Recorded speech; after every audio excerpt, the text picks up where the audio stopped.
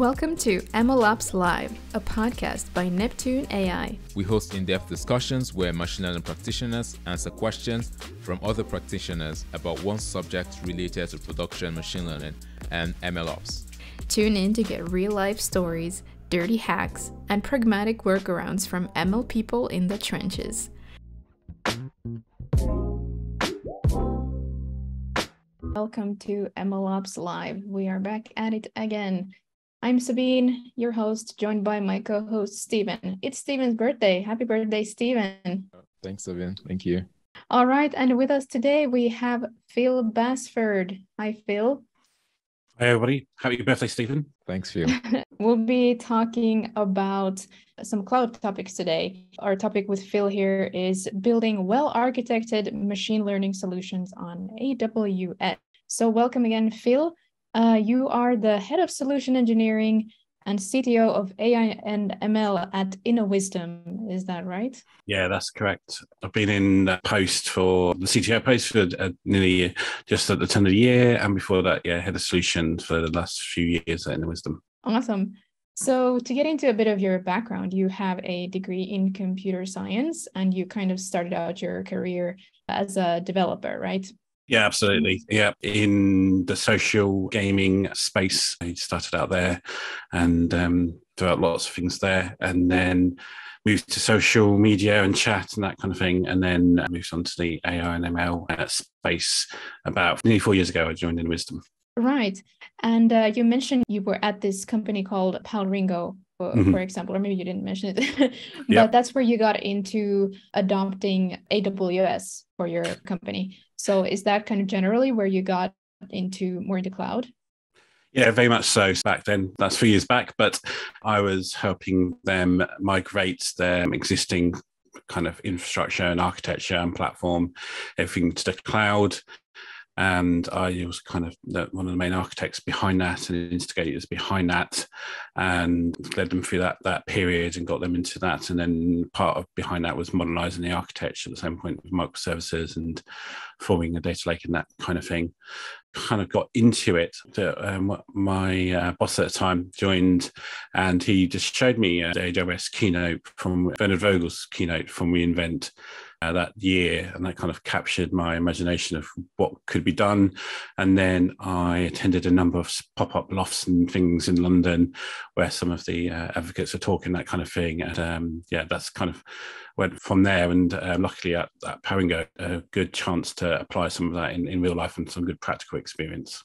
Awesome. So that sounds like a few quite comprehensive projects in that vein. But so did you really get into the machine learning side of things at InnoWisdom, or was that also at a previous point? It was kind of the actual machine learning side of it. Yes, it's very much when I joined InnoWisdom, I hadn't done any actual kind of machine learning before, but at the previous place with Palringo, I'd done, like I said, a bit of data analytics and data X, that kind of thing. And I've got this is my architecture video where we've done some kind of real-time recommendations, that kind of thing. We never got to the point of you actually using an ML recommendation engine. Ours was more kind of homebrew, rule-based kind of thing. But that was the kind of start of kind of using data to influence behaviors and that kind of thing. And then when I joined InnoWisdom, that started me on machine learning properly and along the road of MLOps and everything that came with it. Awesome. We'll be getting into the questions here in just a moment. But before that, let's welcome our audience as well. So just a reminder, this is an interactive Q&A session. Phil is here to answer any questions you might have about today's topic or MLOps in general. So all you need to do to ask is you can raise your hand here in Zoom and you can ask your question live, or you can use the chat to type it out there as well, and we'll pick it up. If you want to ask anonymously, you can also do that by sending a direct message to me in the Zoom chat. And just as a reminder, this is going to be released as a podcast later on, so you can catch up with it in that form as well. All right, so Phil, back to you to warm you up a little bit here before we dive in.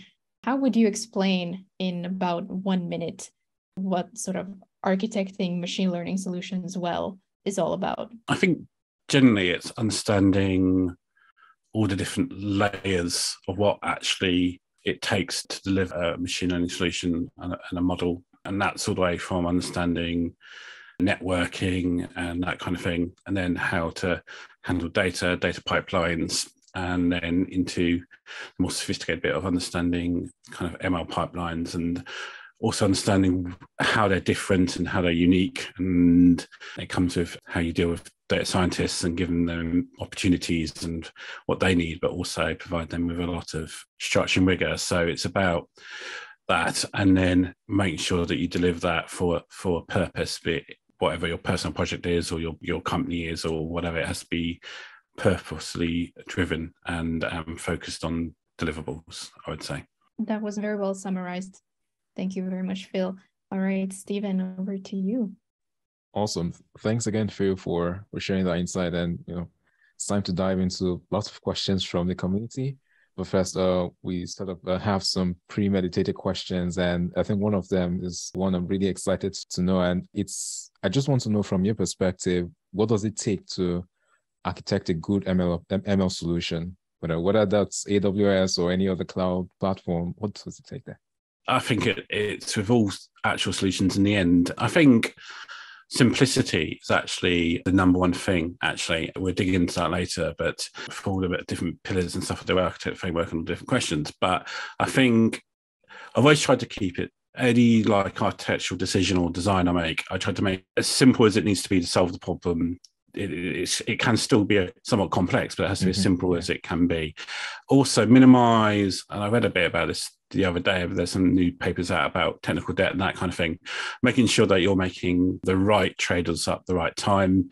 No, there's going to be times where you want to invest and make sure that's deep on a certain area to make sure that it's done right because it's really critical, and others where you can maybe choose to come back to do that later. But if you're going to choose that, make sure that you leave that in a good state, in a state where you know that you can come back and kind of service that debt in the that debt and kind of sort it out. So it's about trading those things and making sure. I suppose the one thing I learned throughout my career is actually the technology and everything can be as good as it can be, but you have to make sure, again, it comes back to business and all that, you have to make sure it is timely and that it will deliver what you want. There's no point kind of gold plating these things or taking too long about them. It's important to get something out, but make sure you get it in a way that you can come back and revisit things later and improve it without necessarily tearing it all down and starting again. Awesome. Thanks for sharing that. I know, of course, with your work at Inner Wisdom now, it's kind of like a consultancy itself. And I'd love us to walk us through your thought process for designing and implementing maybe an ML solution or any use case you have an example for on AWS at Inner Wisdom. How do you decide like what services leverage, the team structure, design principles, coding patterns, and things like that? Yeah, that's a great question. So we would start, again, it's kind of, we call it different things in AWS, but it's the customer obsession thing. We call it kind of values and outcomes. What we want to do is kind of understand really what we want that machine learning to do, what it solution will do for the client in terms of its business, where it is in the business, how they're going to use it, and make sure that it's got the maximum buy-in possible from stakeholders and that kind of thing. So it's important to set all of that scene, and then how we select the services it will genuinely lead itself from those requirements. So if we see something that is a kind of a big monthly thing, we will gravitate towards batch processing and more longer running jobs, be that maybe jobs and things like Glue and that kind of thing for data processing, and then SageMaker for batch transform, that kind of thing. So we'll gravitate towards that. Or if it's more a real-time thing, we'll focus a lot more on things like latency and response times and scaling, that kind of thing. So we'll then gravitate towards maybe using API gateways and lambdas and things like that. So it tends to be that. We try to keep it as simple as possible. So we kind of, if you think for a stack, we'll start like the most serverless we can. We always will try to do something as serverless we can. And then when we can't do that, we'll move down to Docker and then down to things like EC2 and that kind of thing if we have to. But we try to keep it as kind of minimize all the maintenance and pull on as much of the AWS cloud as possible. So we'll focus at the top end and work down, basically.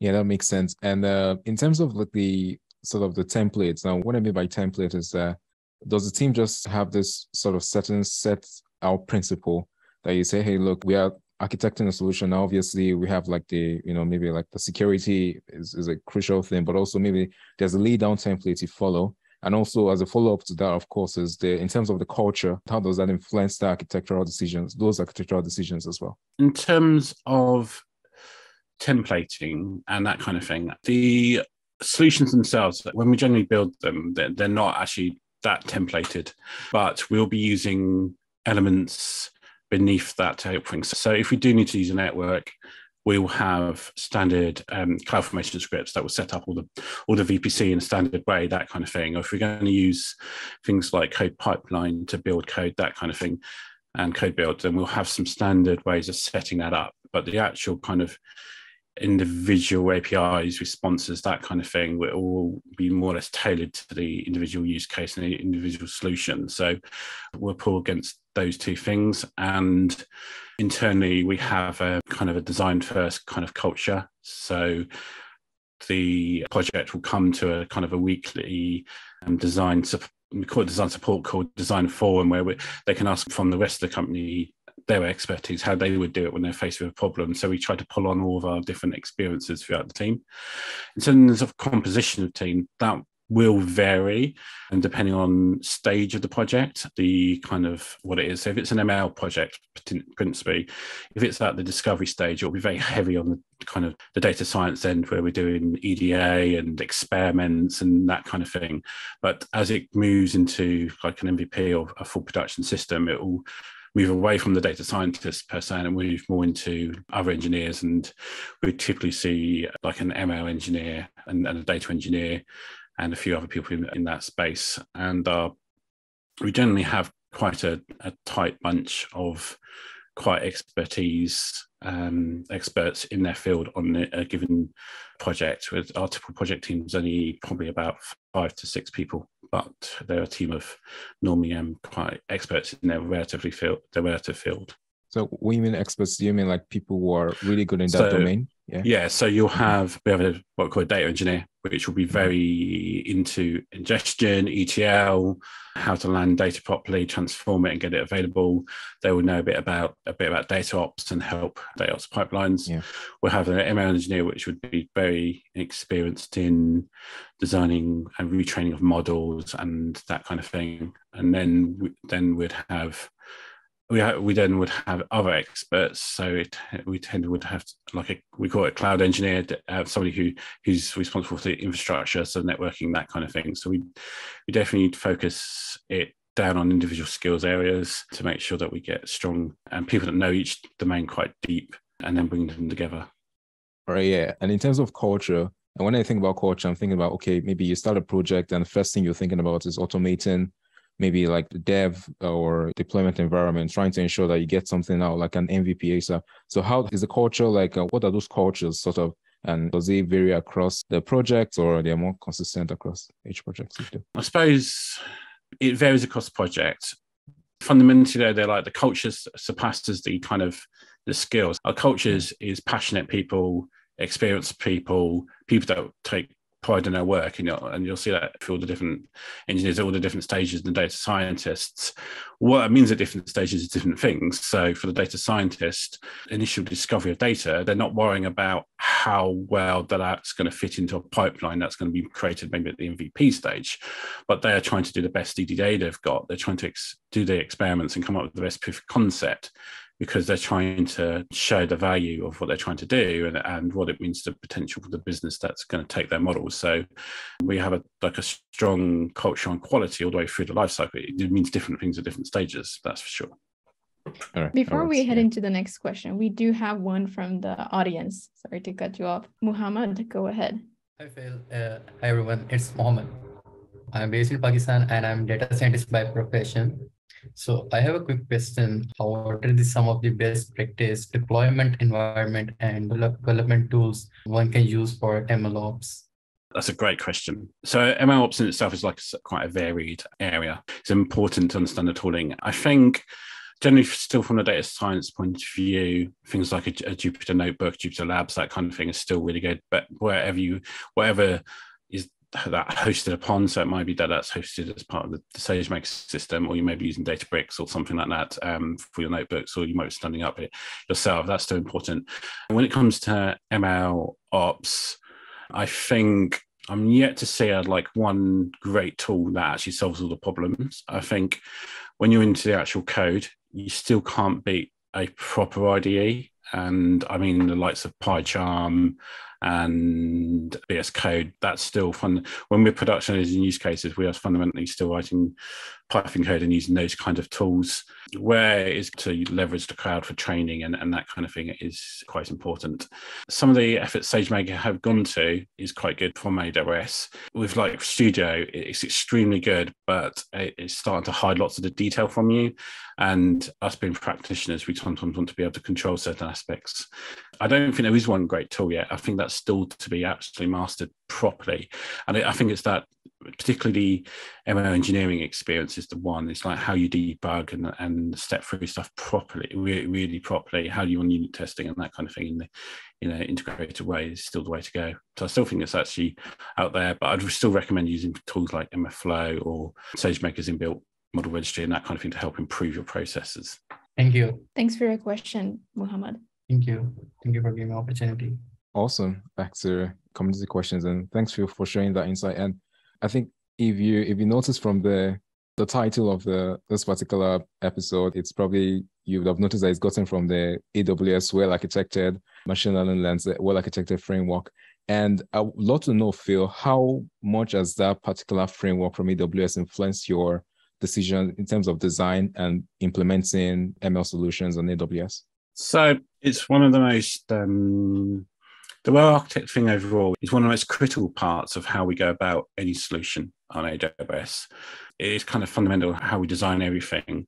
I would say in a very practical way as well as not just a theoretical way. We kind of are constantly reviewing designs and solutions for designs, and when they're live, reviewing those solutions against all of the pillars all the time. And we try to embody most of the aspects of that, everything we do. So it's been very critical to how we build solutions. Most of our solutions would be deemed well architected most of the time if we run a review on every single bit of them all the time, which we don't. But what we do is we do run our own internal reviews all the time on the workloads to the same standards. There is times when even our own standards surpass some of the well architected standards, and sometimes we're a bit pre them. So for a long time, I didn't have the ML lens. And lots of what the ML ends is based on what we've seen happen and how we would go about stuff generally. So it's been critical to how we've gone about designing solutions. And that and another best practice from AWS is what we evaluate our solutions against daily. And when we review our customer solutions, anything they've built, we'll review it against those pillars and conduct reviews and that kind of thing. So it's critical. I suppose the one thing, just being honest and transparent, is we're really hot on the 5 original pillars because I still think they're a good representation of the strong old engineering principles that we all should kind of know and build upon. The one thing still is a bit of a challenge is kind of the 6 P and the sustainability. That's still a bit more of a work in progress. I think that's probably a bit of more work in progress for most of us to understand truly how to do stuff in a sustainable way and the trade-offs and that kind of thing. And we'll probably do more of that. The one thing like the well-architected lens is a little weak on is in the security section. When it comes to machine learning specifically, how to protect your machine learning, there is a lot in it already, but we're going to see a lot more kind of adversarial attacks on machine learning and that kind of thing in the future as it comes more critical to things. And I feel that there'll be a lot more specific machine learning stuff that will come in that side of the lens, that pillar of the lens, in the not too distant future. Yeah, I mean, the good stuff about the doc is that it's constantly being updated. It's exciting stuff. Yeah, I do know that there's going to be yet another revision any time now as well. Mm-hmm. So that'll be the third. I think like the ML lens is on its 3rd iteration already, and it's only been out just under 2 years. So that both says they're listening, evolving it to best practice, and it also shows how much the industry as a whole is moving in this area. The first lens a copy of the ML lens probably wouldn't have had a feature store in it, but now it does have a feature store in it, evolving as the discipline itself is evolving, I'd say. Yeah, definitely. At Inner Wisdom, of course, you'd work with like clients from big to small, and then, worked on a lot of projects and use cases. You've seen different implementations of ML solutions, both on the cloud and away from the cloud. And I would love to know, what does an overkill solution, ML solution on AWS look like? And have you seen anyone like that before? Maybe a use case?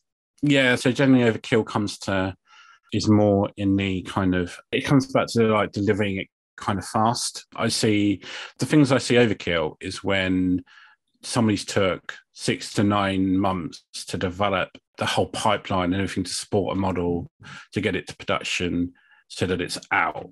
And I've seen it when it goes out, then it's not used or it's not used well. So it's definitely that. The overkill is like spending too much time baking it too well. More focus needs to be on the kind of further up the stream to be able to get a kind of even maybe not a full integrated solution to fully develop, but be able to run it side by side with whatever's there currently, or be able to test it in the wild and get actually feedback on it first before you go and invest 6-9 months, because 6-9 months of a 5-person team is a lot of time and energy. And if you've not completely proven it out and tested out the requirements, because I went back earlier, I said it's important to understand stakeholders and all that, but they will change their mind or you'll misinterpret them, whatever. And it's just critical to kind of make more iterative drops of these solutions to make sure you avoid that overkill, because I've seen projects take 9 months and then don't see the light of day after that. And you're like, oh, why have you invested that much time resource, both us or whoever in it? So that's the main thing. And then it's a lot of it is around tooling and that kind of thing. Don't complete. If it's like your first day or doing machine learning, don't try and understand all feature store, all of model registries, all of that from the get-go. Just try and get something established first and worry about some of the governance later. That's obviously not the case in big enterprises. They have to worry about it, but definitely on the small end of the scale, it is just make sure that you kind of deliver that first iteration as fast as possible. It has to be as viable as possible. And everybody says MVP, I always focus on the viable bit. Everybody normally focuses on the minimal bit. The viable bit is important, but that's the main thing, is don't spend lots and lots of time developing complicated pipelines, then, because the model might not need to be training as fast as or as often as you need it, for example. Yeah, that makes sense. And in contrast, have you seen underkill solutions, quote? Yeah, it's kind of a delicate thing based on everything I just said. There's the opposite way of where the low-code stuff I find quite scary. It's quite interesting if you're going to do something experimental, but there seems to then be an assumption that because you can do that initial experiment really fast, that the whole thing is going to be really fast and really simple. The main kind of conversation I always have is about resetting that expectation. It's like, okay, you might be able to produce that model in no time, but it's going to have to go back and actually think how we're going to scale it and all that properly. So it's that assumption sometimes, and then people throwing them out and then realizing that after the event. That's the thing. It's like you can, like SageMaker Studio, brilliant. You can devise a model in a few hours, no problem, and get it out there, whatever. But be realistic about what you're doing, and don't think that it's going to be the finished model, also the finished solution. That's the main thing, and particularly when, and this is no offense to data scientists generally, but it makes it so simple that you just don't realize the complexity, and you can get yourself into lots of hot water in like how to do the network and all of that without realizing it. So that's the main thing. SageMaker and everything makes it so simple, but it's still, when you do it at scale, you want to meet a full solution, and it's still an investment. Yeah, that definitely makes sense. I think we have to jump right into the community questions now. We have a scenario-based question that was asked in the MLOps community a while back. And this person asked client A, a scenario-based question. Of course, client A has about 20 ML and deep learning models on premise and exposed as Flask and other client apps for consumption. Client B has 200 models on-prem and exposed and integrated to various legacy applications. Both have various challenges with scalability, security, adoption, and performance, and want to migrate to the cloud. What's the different short and long-term AI strategy for them? And what are the key considerations and high-level approach? will be given to these clients, right? That will convince them to adopt cloud for ML? Yeah, that is a good question. So 2 things. So for both of them, I think I would try to understand how to more or less lift and shift those models from where they are into something on the cloud. So I wouldn't necessarily worry about completely putting them into SageMaker or completely modernizing them in terms of tooling initially. I would try to move even straight onto EC2 or just host them into something like Docker straight away and just see if that's, and try and work on more on what's cooling them and trying to put them maybe behind a more stable API so that you can start changing stuff later. So I would build it out from that regards and try to start working on decoupling where possible them from what's consuming them, or simplifying what's consuming them, so that I can then re-architect it a bit more between the backgrounds. One thing I would different between the use cases, when it's 200, 300 models, I would early doors be looking at how to manage them using maybe something like a model registry or something like that, to make sure that I knew where all the models were consistently. And I'd just dig deep on what the actual requirements were regarding retraining and that kind of thing. And then I would choose probably like the suites use case. So it's very easy to choose the simple use case. That's not going to prove anything in most of those regards. I'd choose a fairly mediumly complicated one, but probably not one completely critical to the business, but one important to the business. And then focus down on seeing if how I'd go about re-architecting that. And I probably would look at how to break down its architecture, see if it's using the appropriate state stores, if it is using containers, if it's using that properly. Maybe it's a case of that you can maybe also break it up, and once you understand more about its scaling and that kind of thing, and then either look SageMaker to serve the model, or depending on the need, just keep it inside the containers. And then longer term, I would be building out a lot more pipelines to manage those two, especially at 200 use case. I don't think, unless it's 200 different use cases, that's the hard one, versus maybe lots of models inside one use case. So assuming it's lots of different use cases, I don't think it's really feasible to keep an eye on all of them as a human at once. So I'd be looking at pipelines and how to monitor them all better and understand how they're being used better, and then focus more on providing kind of operational layer at the top of them that understand what's going on and reporting back on them, because I don't think everybody's going to be focusing on all of those models at the same time, because that'd be burdensome. So it would be about how to then accelerate new models and work on new use cases. Right. And I think when teams hear experts talk about SageMaker, or the suite of solutions built around SageMaker, they think about the cost, right? Obviously, you're building things on AWS, so definitely it has to scale at some points. But you think about the costs associated with SageMaker, and people talk about how expensive it is and everything. Have you sort of seen small teams leverage like SageMaker while managing to keep the costs low? That's a great question. SageMaker, there's definitely a SageMaker tax involved. It's even on the instance size, it's a little bit more than you normally pay. I think I want to give SageMaker its dues. Okay, so let's just talk about like training. Yeah, you can train a model on anything, EC2, container, whatever, but I am going to struggle to be able to build something that has data parallelism, GPU parallelism, able to scale the GPUs, able to debug everything properly, maintain all the different Docker images and dependency packages correctly, be able to do all the metrics and reporting back. All of that is for that tax, it is part of what you'd have to do anyway if you're looking at it. So I think, like for training especially, actually SageMaker is really good value, because you'd struggle to do it with all those functionalities another way. Where it is expensive, I think, and they're obviously starting to address this now, but it always was with kind of the inference side, and particularly around not real time, not batch. It's very much you either need a use case of 100 milliseconds response time, and you do an endpoint, and you could warrant the endpoint cost because of the throughput and the criticality of the use case. That's very rarely do we see them type of use cases. Most of the ones we see is batch, and that's kind of okay. But the lion's share, or another great thing, is like the event occasional workloads, or workloads that don't need a like requests every few seconds, once a day, or that kind of thing. And that's where SageMaker is quite expensive, because setting up an endpoint for that amount of time is expensive. And they haven't worked really on how to scale it to zero and all that stuff properly at the time. And batch was a bit too clunky and a bit too for that kind of thing. Even if you went down to micro batch, it still wasn't really responsive enough or for that kind of event-driven or occasional workloads.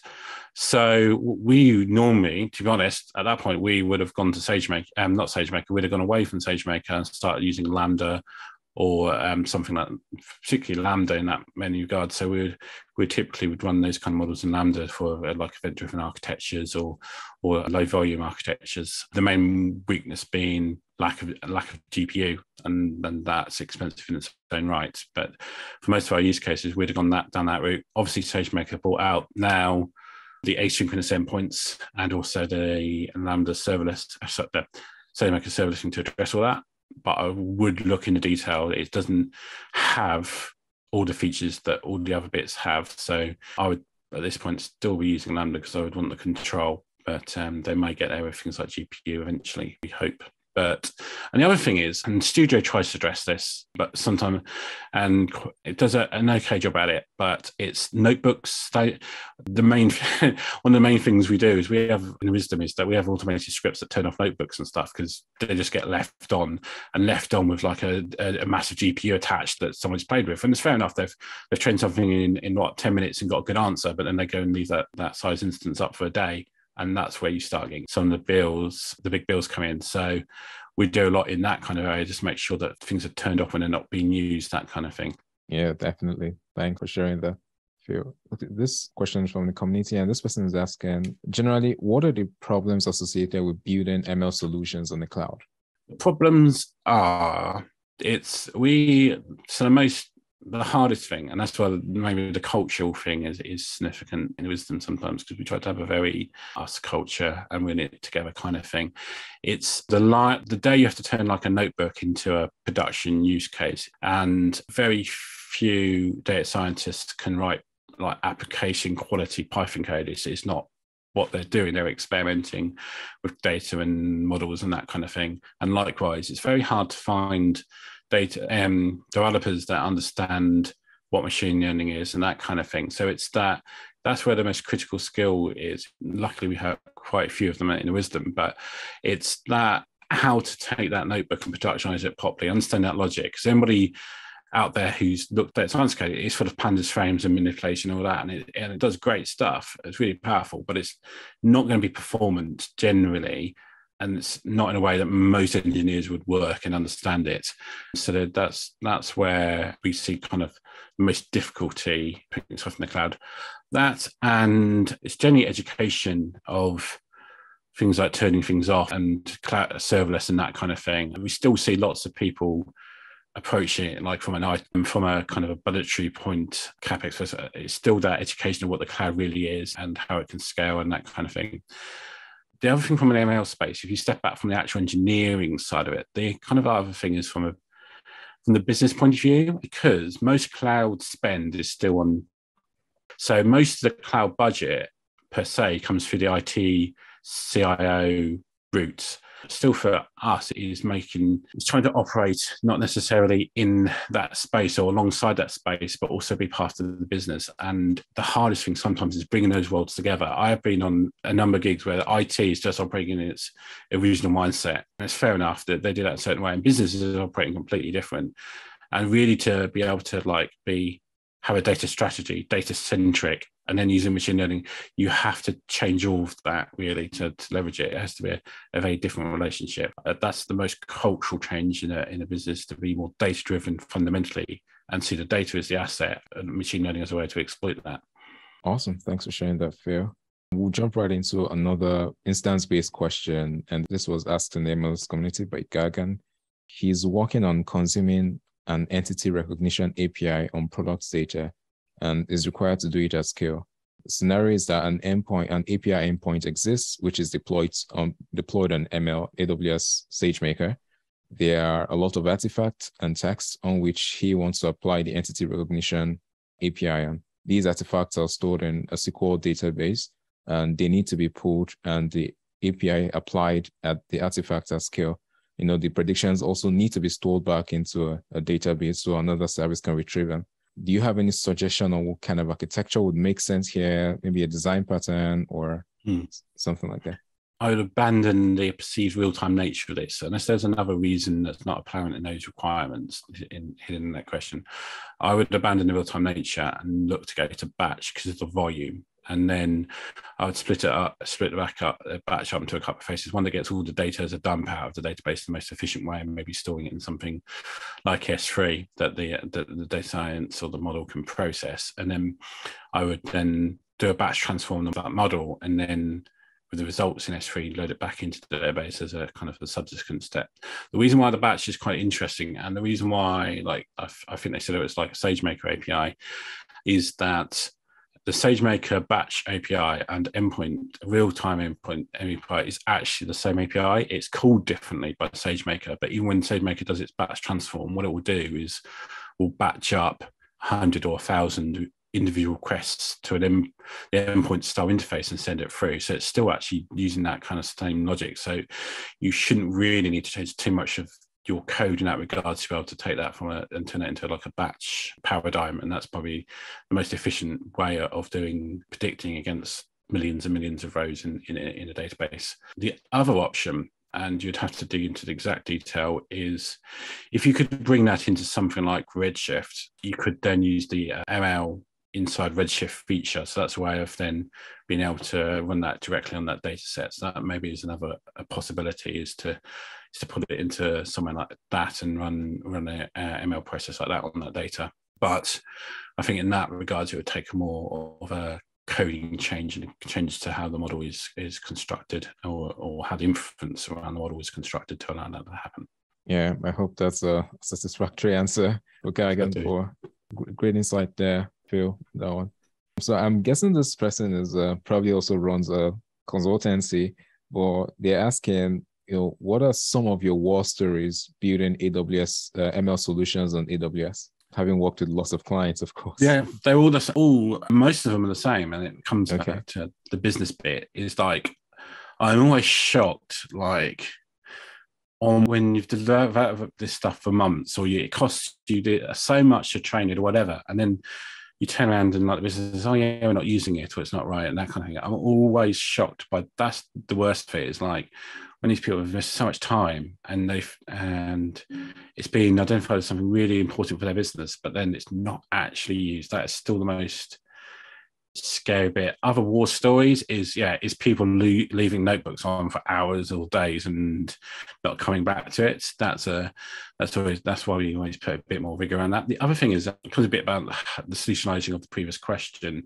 is using the right tool for the right job, and it might not ever be immediately obvious, and you might have to optimize it. So a good one was that we were writing a pipe. We had some code given to us, and we were writing this pipeline, and we hosted it in Docker, and it was doing a pre-processing step of relabeling all of its data before it trained the model. Some of the stuff, it was on about probably a data set of like 300 million rows, and it was a kind of a geographical thing, and it would take days to actually label this data, 2 or 3 days to actually label this data properly, based on data in 2 separate tables that you could easily link, and have to load it in batches into the pre-processing stage and into the container and everything. And we're going to face quite a job to scale it. And then me and the DE at the time, also a data architect, sat down and thought, why are we doing it like this? Because we'd been given this code and we thought that's how to do it. And what we did was luckily for us, like Redshift had recently launched at that point, and this was about 2 years ago, geospatial features inside Redshift. So okay, why don't we just do it in Redshift then? So we wrote a bit of SQL in Redshift, and a simple kind of update statement in the end. Nothing actually that complicated, but it applied the same kind of logic as the Python. And we got it down for like 2 or 3 days to about 3 hours, and then eventually down to about an hour to label millions of rows. That was what Redshift is really good at. So that's one of the main things is you see a lot of the data preparation done in the data science world. Sometimes it's better to push that into the kind of the data engineering world, because they might be able to use the full scale something like Redshift to help you. So it is about I think sometimes just taking a step back and looking at and using the right tool for the right job. And it might not be, and you have to kind of take egos a bit out of it, because it's like, oh, that's your responsibility. No, the best technology for that is to use Redshift in that instance, etc. So it's important to break that down and use the right tool. Yeah, that makes sense. It's the right tool for the job. Okay, another question from the community, and this was asked by Niraj, and he's trying to evaluate different experiment tracking tools. What are the advantages of using SageMaker experiments over MLflow besides being a managed service on AWS? It's a great question. So I am personally not that experienced from the data science background. As you know, more from the developer background and the engineering background. So I haven't done too much exploration of both. I have data scientists that use both in the team, and hand on heart, they actually say MFO is slightly better and more comprehensive at this point than the SageMaker experiment tracking. So I'd always kind of look to see if that's a viable way to go. But you do have to think about, obviously, the managed service aspect of it. On AWS, there isn't a MFlow offering at all. It is SageMaker, unlike other cloud providers. So there will be the complexity of being able to having to run it. So either you have to stand it up yourself on a Kubernetes cluster, or if you're lucky enough to have a Databricks hanging around, maybe Databricks, but you still have to stand it up and you look after it. That is an important consideration, but it's still the best tool. But SageMaker is not that bad, and we do use SageMaker experiment tracking. The one thing I would say, and this is it sounds like I'm popping up SageMaker Studios a lot, is that with the projects and everything, it's really integrated into Studios heavily these days, but it's hard to actually see some of this stuff outside of Studio. So just be a little bit careful about how you're going to use it. Like Feature Store is another good example. It's like there is good alternatives to Feature Store out there. And the DevOps one is kind of hidden away a little bit inside Studio. So just make sure you're using you take that into consideration as well. So I would go on the MFlow route because it's generally quite nice, but AWS SageMaker experiment and projects is an option if you want to go that route, and will work out for most people. Yeah, I think the vendor lock-in concern is often a huge one we see as well with teams. Yeah, exactly. Vendor lock is a significant concern. I don't think it's a significant concern necessarily at the startup end, but definitely at the enterprise end. So that is always an important requirement if you want to take that into consideration. Yeah. Sabine, I think we have a question. We do have a question in chat about deploying models to production. Peter Dudfield is asking, I was wondering if you have any experience in when to productionize a model. Too early and we don't get enough, don't get the full model, or restrict data scientists too late, the project is late and has little impact. So do you have any insight to share? Too late. We tend to have three to four distinct stages when we start to productionize a model. Okay. So you have the initial experiment stage, pilot stage, MVP, POC kind of stage, proof that it's possible. Then you take it to the next MVP stage. Mostly at the MVP stage, we're also looking at building the best model. We are looking at the data pipeline and the MLOps pipeline. We necessarily won't completely focus on maybe automating all the triggering of that pipeline, for example. We'll defer that maybe to another iteration, just doing it based on drift or something like that. Then we won't focus on that initially. We'll put the pipeline in space so we can recreate the models and we can trigger it later, but we won't necessarily put all the automation in place. Again, it's that whole, we don't want to take 9 months, kind of miss the point. We want to do it incrementally. So first thing is to prove the value. Next thing is to deliver the first iteration to make sure it's good. Then it's probably building out some of those more rigorous controls around it regarding that. I'm just trying to think of any other kind of a good example, too late or too off. They do happen, but I can't think of a good example. I suppose there is times when kind of question if a model is actually really needed, if you can use statistical modeling, or if you can use like an optimizer or something like that instead. So I think is important to think sometimes, are you using ML for the sake of ML, and maybe to look at something else that you can maybe get deployed quicker. That's an approach I've seen done as well to kind of offset some of that too early risk, is do a more statistical based thing first and then build the model later once you know that you've got the case for the model and you've defined the problem better. So that's quite important. Again, it's maybe in certain domains like document processing, intelligent document processing, it's important to focus on some of the harder questions regarding different formats and that kind of thing first. So some on things like that, the viable bit might be a higher bar to judge things, because you need to make sure that it is very accurate before it is out. That's probably the main thing. So that's a kind of a broad answer, but I think basically it's try to be a more flexible approach, and maybe some of the ML approaches you use to offset the likelihood of that kind of too late or too early kind of thing. I've seen people finesse a lot of TensorFlow models, but maybe just a more simpler model might be more appropriate initially, or something like that. Awesome. Thanks for sharing. Yeah, awesome, Phil. Okay, so this person is asked in the community and says, could you share use cases where you save the client a lot of money by optimizing their existing architecture? I can't name names, but there's the biggest thing to watch on both the ML side, data side, and my previous experience is egress cost out of AWS. Okay, so especially when you're going like multi-AZ or multi-region or multi-accounts, they're the things to be really careful about. If you're sending lots of data or predictions around, that can be quite expensive. I've seen quite phenomenal savings with putting in things like VCP endpoints, things like that, will just lower the cost, maybe because you're sending big files into S3 and out again between accounts. And if you don't do that, you'll get egress for your and that kind of thing. So that's the most expensive part, is where I've seen expense is that kind of area, sending stuff in and out. That's to be avoided or to be optimized. And the other thing is people, is the liberal use of instance types and firing up massive notebooks and that kind of thing. Yeah, I think that's the main areas I've seen. Just egress is so expensive. I've seen that a lot in my, not just in Wisdom, before in Wisdom as well. Egress is expensive. So make sure that you're taking that stuff into consideration when designing your solutions. All right. Okay. Yeah. And thanks for that. This person asks, how best can a team with data privacy concerns architect and build an ML solution on AWS?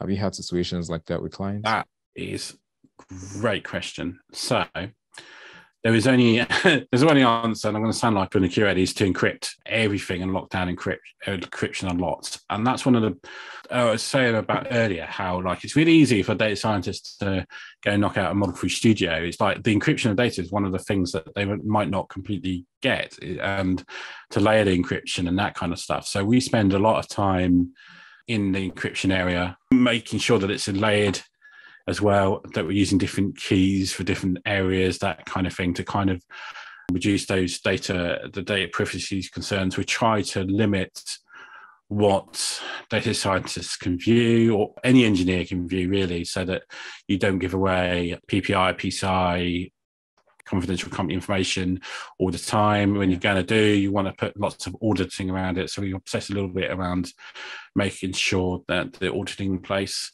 When it gets to those kind of big concerns, that's when we see a lot more time in things like a multi-account architecture and breaking and isolating concerns and that kind of thing. So we kind of focus in that to make sure that you limit the roles in whatever account they are in, to limit those things, and have if people need that data, or need maybe they don't need completely the PCI data or whatever, or the PPI data, maybe you can make a sanitized version available for things like maybe like a recommendation engine. You don't need necessarily to include people's first names, surnames, but their buying trends.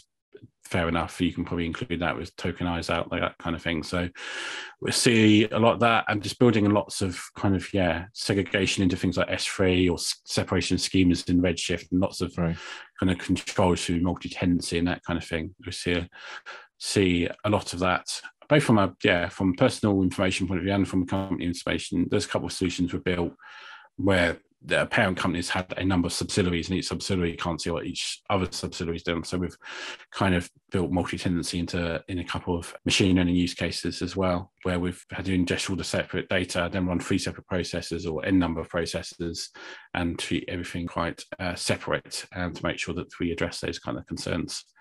Data privacy is kind of the main thing. The other top tip, and I don't know, it's a good thing to give out to everybody, and just be immensely aware of it on AWS, actually. It's not particularly because they're bad at it or they're naughty or anything like that.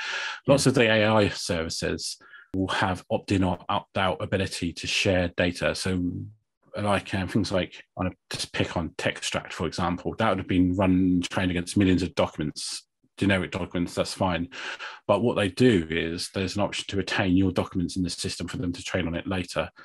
So if you have any strong privacy concerns around what kind of documents you're doing, make sure that you always untick them for any of the managed services. So just watch that with some of the AI managed services and the other managed services, they may retain copies of your data for their own purposes. So that's normally clearly stipulated in the security section of the service.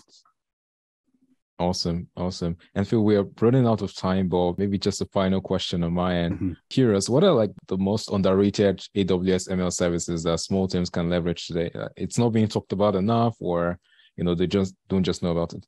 I think it's coming back to some of the ones that I just mentioned, is that you can do quite complicated, or not complicated, but quite useful stuff with some of the AWS services. So we've done a lot in the intelligent document processing area recently, and we've chained Textract, comprehend, maybe translate all together using step function, that kind of thing, and got a long way there. And then we did customize it and built some own models behind that for our clients and that kind of thing to make it even highly more accurate. And we applied other techniques, but you can kind of, especially at like the proof of concept stage, you can kind of quite easily throw some of those AI services together and prove something without necessarily going too far into any ML or any ML space. Really, you can kind of leverage them. So I would explore more that kind of area and leverage some of those services if I was just getting started with ML.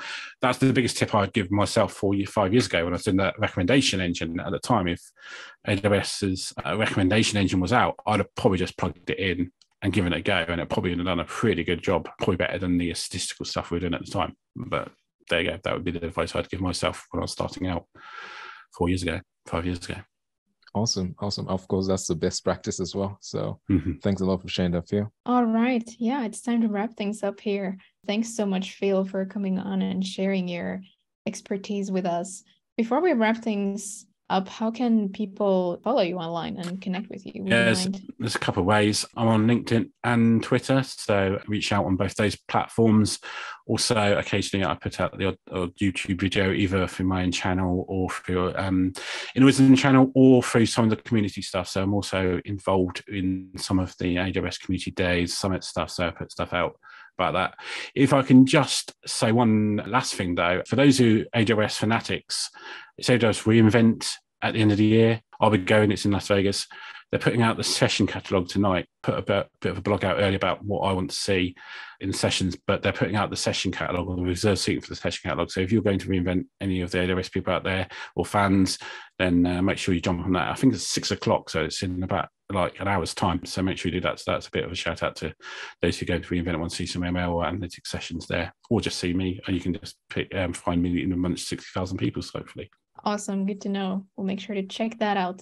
All right. Thanks so much, Phil. We'll be back again in 2 weeks. And next time we'll have with us Laszlo Schragner. We'll be talking about writing clean production level ML code. So don't miss that. And just another reminder that you can catch up with these discussions as a podcast later on. So in the meantime, see you on socials and in the MLOps community Slack. Thanks, everyone. Take care.